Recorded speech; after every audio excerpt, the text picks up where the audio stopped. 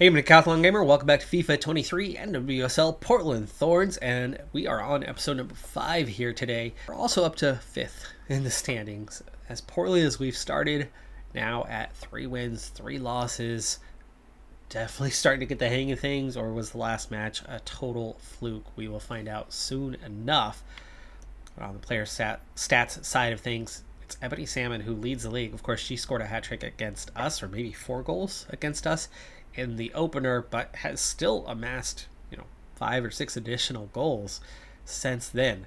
Christy Muse with 5 goals, impressive, but it is Sophia Smith who sits second overall with more goals than matches played, doing really well. Morgan sitting on 4. Balser for OL Reign didn't score any against us, so that was good thing. On the team stat side of things look like this. We still have a number of players, 8 to be exact, that have played in every match so far. I'm trying to get that rotation going a fair bit, and at some point that will include sitting Smith. I will not play her every single game. Kuika, Klingenberg, Coffee all having sat 1. Menges has played in 4.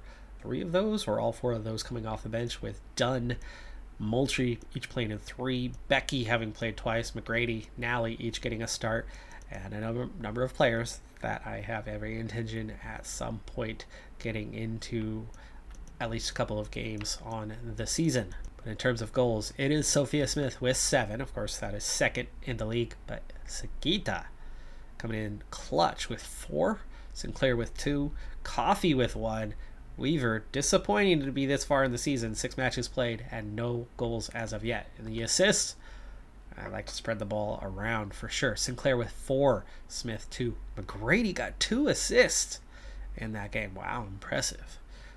Dunn, Weaver, Kuika, and Rodriguez all getting 1. No clean sheets as of yet. We have been unable to manage that even in that last dominating performance. We still gave up a goal. 2 yellow cards on the season is all. I think the average here is your rating, as in 8.4 for McGrady in her 1 appearance, but of course that was such a dominating game, including 2 assists. Nally also has had a very good single appearance with an 8.0. Kuika, averaging a 7.8, apparently has been the best player so far. Smith, hit and miss, really good games. Some really poor games where I can't get the ball to her and can't make anything happen. Sagita, Bixby doing well. And the ones that are struggling, Sinclair, Weaver, definitely, Becky. Yes, that left wing position has been a bit weak for us. Crystal Dunn, sad to see. But she's been coming on in kind of difficult games for the most part, so I think that's part of the reason for that. Same with Menges for the most part. And yeah, Moultrie, it's hard to get things going with Moultrie with such a low evaluation compared to what it really should be. But we will continue to try to give her occasions here and there. What is her ratings really like, by the way? So rather slow, doesn't have much going on physical attribute wise, with decent reactions though. Low composure, interceptions, attacking position, vision should be significantly higher. Like I said, top 5 in the league. I said a few episodes ago, top 5 in the league in chances created last year per 90 minutes. Key point on that one, because she played just under half the minutes of the season, a bit under, I think maybe 40%. I definitely expect her to not play every day this season, but I expect that to jump definitely the other side of 50 and probably above 60%. I do think she's going to end up taking that spot over Sinclair a lot, as Sinclair is going to get less and less time at her age and with her declining speed. And skills have largely remained unchanged, and that's why she's such a legend. But anyway, ball control's good, crossing or curve, dribbling is good, finishing is fairly good, and I think that's pretty accurate. Now 17 years of age, I do think that there might be another inch coming for her. Obviously somebody who was recently just 16 and just now turning 17, she is not done growing yet. And eye test during preseason, not up horribly close, but she definitely looks like she added an inch and a half or so in terms of her height and bulked out a little bit. She put on some muscle from last year to this year. I don't know if she was hitting the weight room, but looking pretty solid. Hello, it's great to be with you, and no problems at all on the weather front as we get ready for this match. I'm Derek Ray, and keeping me company in the commentary box today is, of course, Stuart Robson. And on the menu today, action from the NWSL. It's the Washington Spirit, and they take on the Portland Thorns. Well, Derek, as is always the case, the team that dominates midfield will be the team that controls the flow of the game. And that, for me, is the area that's key today.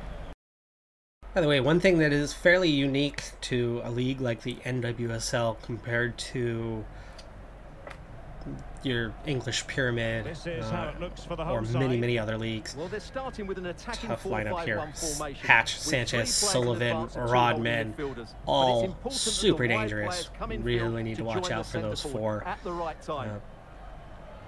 They can do a lot of damage. And I do have some changes. Of course, I am giving the start to Moultrie after talking her up like that. We've got to give her another shot and see if we can raise that rating a bit. And Menga is also starting in place of Hubley today. Hubley got the Iron Woman award last year, played every minute of the season. But there are many different ways they can approach this game. Underrated here. Missing a star, by the way. Should have 3. They've got it on the uniform now. Though that's last year's jersey. That's okay. I don't mind not seeing this year's away jersey. Though, I will admit, after the leaked photo of it looked absolutely appalling.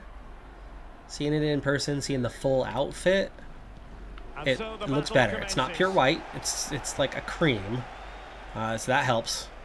I'm not a fan of the white uniforms at all. That's just not my thing, but...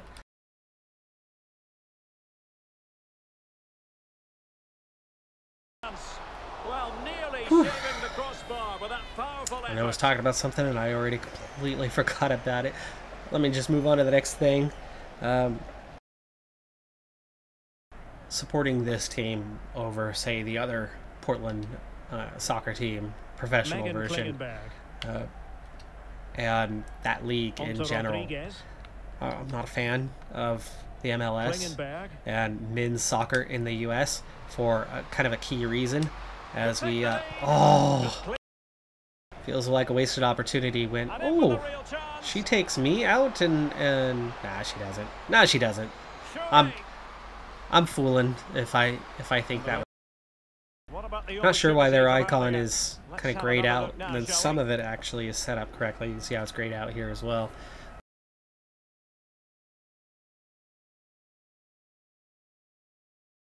I coach multiple sports, and I coached this sport for a very long time as we are through. There's that extra pass tap in, and we're up 1-0 just inside the 14th minute, so very early. I coach volleyball, girls volleyball. I coach girls basketball. I coach boys basketball, and I coach boys and girls track these days. I have, of course, coached this particular sport many occasions. I mentioned in the first episode I have a couple of got plenty of experience coaching here. It's just my league does not have the last school that I taught at before I got out of teaching and opened my daycare, which I still coach there. That's the same school.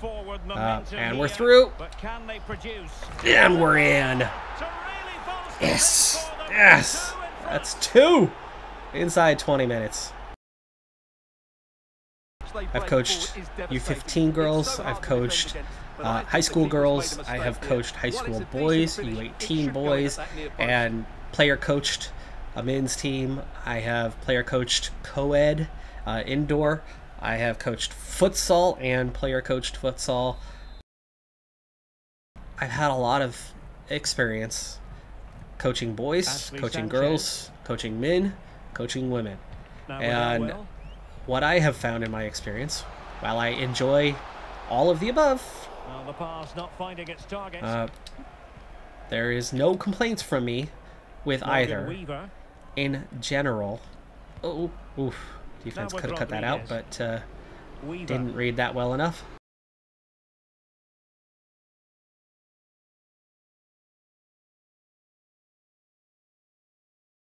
Rodman's dangerous, but I think Rodman still has some work to do. Definitely is not there yet, but man, oh man, is she going to be dangerous. I think her dad is very underrated as easily one of the greatest rebounders of all time. Oh, too much of a touch. I took my finger off the sprint and hoped that I would end up with a softer touch. A bit sloppy in possession. It's 2 mistakes I've made there. Oh, wow. Hello, foul.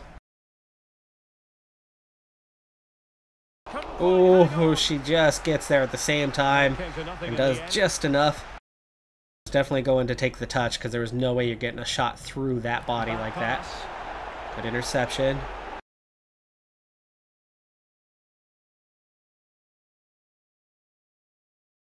Yeah, really giving me too much. Oh, what a touch. That's not the pass I was looking for, but we'll take it.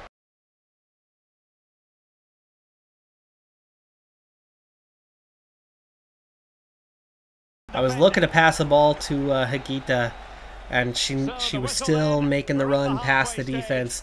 Hadn't quite overtaken her to the point where I just was running out of space and finally had to try to do the pullback and get the late run pass in there, and that ended up getting blocked.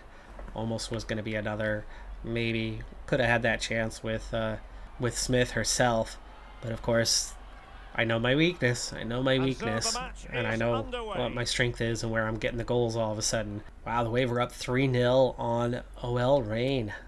Anybody particularly tired? Well, she's not having the greatest of games, but certainly better than the previous ones. I set up that double team scenario and then it just doesn't materialize.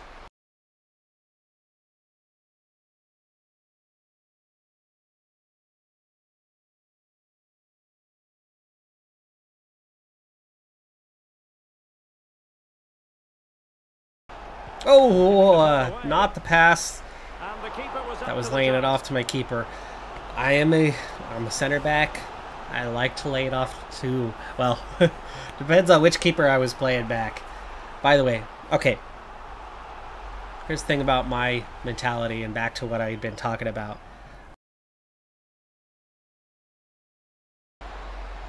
And by different, as they pull one back.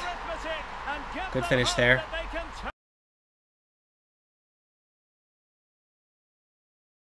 The mentality of a lot of the players are a lot of the boys that I've worked with, a lot of the women I've worked with, it's different on the mentality side. And you get a lot of female players that just want to work, are humble, and we've got back to our 2-goal lead, and it's Higuita again. You got a lot of players that are just committed to the game. They want to get better. They want to improve. And a lot of the men that I've worked with, or boys that I've worked with in particular, just have these unshakable... Oh, that's not the long ball you need. Jeez, that's nowhere near it. That was barely played in front of her. Oh, come on, Cuica. Come on, Cuica. Rodman does have pace, for sure. Cuica! Cuica, what are you doing? What are you doing, Cuica? And you see it out here even at the professional level, where the girls get on with it. In fact, a couple matches back, I noted how Alex Morgan was phenomenal at taking nothing and turning it into a foul, taking just the lightest of contact and seeing it as something that can become well, she keeps moving. Become something more. And players waiting in the center. And the keeper taking I finally decided to take that shot and see how that one does not pan out for me. And why that extra pass has been my go-to and becoming a pretty effective go-to finally here after a number of matches.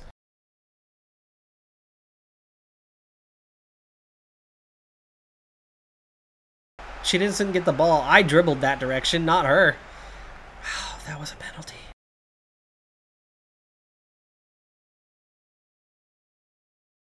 Oh, I was trying to lay it off for Weaver. Trying to lay it off for Weaver in the best position there. Where's Kawika? You get the squeeze and then the player doesn't help with it. Here I get the squeeze, but made the light contact on the lead up to it. A lot of refs aren't going to give that as a foul, but some will. It certainly can be called a foul.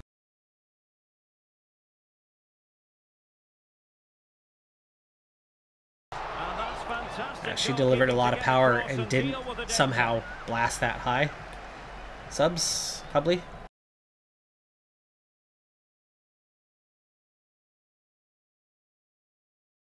See, my marking positioning here is so much better than what the AI's is. Ooh, I missed that one though.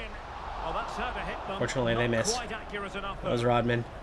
And that would be, for me, that's kind of expected. Rodman doesn't have the accuracy yet. Has some work to do. Reminds me of Weaver a bit, but definitely faster, more, you know, higher end potential kind of stuff. But it is the 90th minute. What a pass! That was perfect! Again, I'm desperate to get Weaver a goal. I'm sorry, Smith. I'm sorry. I'm so sorry, Smith. Uh-oh. Blocked. Goal. Time's already up. Game was already over. Jeez. Full minute beyond time, and there was no extra stoppages, but that clearance gets deflected, and that's all me. That's all me. My bad. Good thing we had a 2-goal cushion, because that was the final touch of the game, I'm sure. Yep. Still get all 3 points. Worthwhile on that part, I suppose. Mistake. That's what I was talking about. Unique thing to a league like the NWSL. You don't get away fans. Away fans don't exist. They're not there. Something as close as Portland, Seattle, you'll get a tiny amount. But there is no dedicated away section. The closest thing to an away section that we would have at Providence Park is the Sagita fan base, which is not entirely, but certainly a large group of Japanese supporters that live in the Portland area that come out and all sit together and wave a Japanese flag. So it's our kind of our international section. And there's obviously nothing away about that, as Sagita putting that one in the back of the net and playing tremendously. She plays for us. Hello, great to be with you. This is the scene here at Providence Park in the city of Portland, Oregon. I'm Derek Ray, and sharing commentary with me as usual is Stuart Robson. And on the menu today, action from the NWSL. It's the Portland Thorns, and they take on Gotham FC. Well, Derek, when looking forward to this game, you can't help but notice there are some great matchups all over the pitch, particularly in those central areas. Whichever team wins more of those battles will win the game. New York, New Jersey, Gotham was a team that was in last place a season ago, but in the final match of the season, rightfully so, they played their hearts out, stole the supporters' shield from Portland, the best regular season record in their home stadium. This time we are at home, but this time I am making those roster changes done in at the left wing, and Betfort getting probably her only start of the year. Maybe one more later on, but Smith on the bench. Can we score without her? It was totally my bad last time out that I took 1 or 2 goals away from her to try to get the ball to Weaver so that Weaver could finally score. Christy Mewis has been their leading scorer, but this is not the same roster from a year ago. They've got Mewis, they've got Lynn Williams, they've got Midge Purse, and Ali Krieger in her final season, and Kelly O'Hara. They have totally rebuilt that roster this year and should be far more competitive than a season ago. Now, I like Hannah Betfort, but she... What? What was that, Hubley? Come on, AI. Holy crap. That was a nightmare scenario. I couldn't really get firm control of the player. Finally get some weight to our through ball, but not getting it in the location that I desired, and probably was going to get picked off anyway. That was it.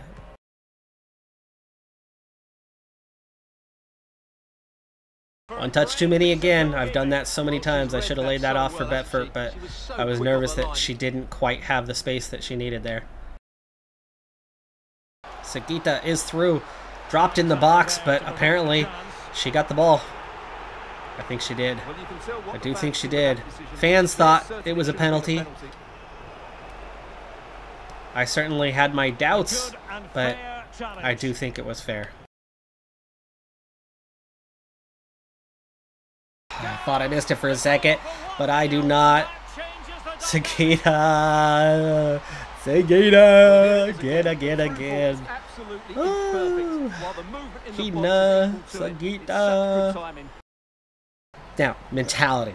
I was telling you, mentality is so important to me, and I think it's major. And there's a reason why I am not playing anymore. Now, amateur Sunday League stuff, but I've played with some talent. Okay, my background, I got out of the sport way too early when I was young. It was in between, just before the MLS was reborn. And so there was no professional league, there was nothing on TV, there was nothing to draw my interest except for World Cups, which my parents weren't a fan at that time of watching the World Cup. So I was playing youth soccer as an 11-year-old in the U15s and absolutely dominating. I was easily one of the top couple players on my team, and I had skill, I had talent, and we are through. Betfort is going to get a chance, and she gets her goal. Slams it into the post on the second chance there. Wow, Betfort. Probably savable, but so close range, that's tough. I didn't take the extra touch that time. Slotted it right into the bottom corner. Keeper needs to take that angle away from you and force you to go the opposite way, and then save it if you can. Make it a tough shot for you, make it a tough angle. She didn't. She gave us that inside corner, and we took it. All my friends were in middle school with me, and all my friends wanted to play football, American football. So I did. And it came during the soccer season, and so I sadly quit a sport that I was really good at and loved. But because the NFL was on TV all the time, the NBA was on TV, I wanted to play basketball, I wanted to play the NFL. Well, not necessarily play in the NFL, but I wanted to play football. And Dunn loses that one. Good tackle. She cut me out well. Took my angle away. There we go. Good defensive play. Oh, big tackle there. Ooh, clean one. Totally clean. An alert intervention. Good block. Betfort. Sinclair. Nope. Can't quite feed that one through. Nope. That's offside anyway. That shouldn't be called offside. The ball never reaches her. So I got out of the sport way too early. But I did end up playing at a relatively high level. I played in an A division with pro reg league for a national one overseas, and teammates of mine were Hong Kong national players, Hong Kong professionals. Great through ball. Can we get there first? Not quite. Transferred to Tottenham of all teams.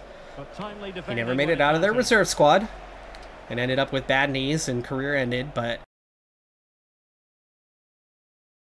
I've played against lots of former professionals of, Hong Kong. Played against a Hong Kong professional team once. And anyway, point being, as Kuika, but I quit playing recently. And at 41, okay, fine, that's a thing. But Sunday League, you should be able to still do at 41. But I have had 6 concussions. I've had 2 torn ACLs. Betfort gets another. Are you kidding me? Wow. My offensive play has gotten so much better from those first 4 matches or so. Oh, and that was final touch before halftime. What a half. But all those concussions, one of those ACL tears, a lot of the injuries I've had over the years were preventable if I were playing somewhere else. Because when I did play overseas, I didn't have the injuries. Now, age is a factor as you get older, but playing back in the U.S., playing indoor, 10 years, twice a week straight, every Saturday, Sunday. Big chance. And it goes. The injuries.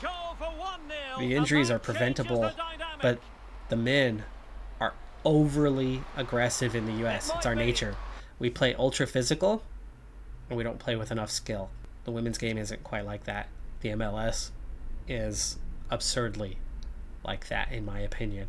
I think they rely on physicality far too much, and don't play to their strengths, don't play to their skills. The league that I bet for definitely loses out on that one. Nice interception. Interesting choice from Purse. Offside, offside. Offside again. Not offside, apparently. And Betford can't get the pass in there. Winning the header, but not able to challenge. Able to challenge, more or less. Getting a foot in. Not the pass I was looking for, but it gets in there. Could probably have that through ball, but I'm disappointed with how poor Coffey's defending is on here, where in real life she's able to get... That's 4. Wow. We've really found a rhythm here lately. And this is what got me out of FIFA in years past, is it becomes a little too easy. It does play so much more like a sim than it used to, though, but it's still... Covers the ball. Whoa, that is studs up straight into the player, taking the leg out. I'm shocked that that's not, even if you win ball, not determined to be a dangerous play. Oh, good control, but then my own player shields me and takes away my space. Switching it up as they were starting to crowd that side on me a bit. Not the pass I was looking for, but offside, offside, offside.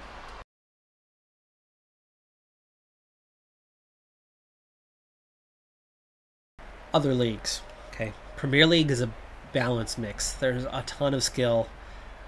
Such a fast sequence of games that they play in the Premier League. And so even though they are physical, I appreciate it. They play clean. Lacks physicality for the most part. You only had a few players that were really physical. This should still be on, as the other center back was not the same. Oh, Betford. The shot just did not show up. She took a touch instead of taking the shot. Disappointing. And Dunn was supposed to pass right away to Sagita, but out for the corner. Didn't have any teammates in kind of the right position. The drop back to the edge of the box would lead to a poor shot for me, but even then, that was what I was about to be looking for, but we end up losing it out. Oh, thought we were going to get that one, but... Oh, we lost it! No. Ooh, she got a touch before it went out, because that was clearly off Bixby, so...